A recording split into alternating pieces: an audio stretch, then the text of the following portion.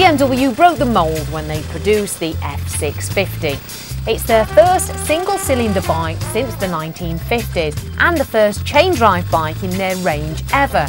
This easy-to-ride chuffer is perfect for the potential Paris-Dakar entrants out there. It's light, economical, with insurance Group 8, and it's easy to ride. Its only real downside is rapid chain wear due to the snatchy nature of those big single-cylinder engines. All the iterations of the BMW F650 are well worth a try.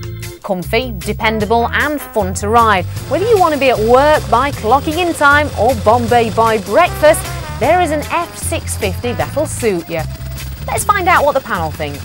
The BMW F650 Funduro is essentially a trail-styled road machine, and for somebody that wants that piece of badge engineering on their bike, it's a good way to start with BMW. If you're a novice and you're going along at slowest speed, it starts to judder and doesn't really play ball, and you've got a fairly narrow power band to work with on it. So it's not a bad bike, but and if you want a single, it's a good one, but go for a twin instead. Very good cheap way of getting a BMW in your garage really. Can do a bit of everything, good solid bike, not perhaps the most exciting single cylinder bike out there, certainly not as stylish as something like a Pegaso. Well, I reckon this bike is the best BM available, and it's got some fairly decent off-road capability, and it looks pretty stylish too.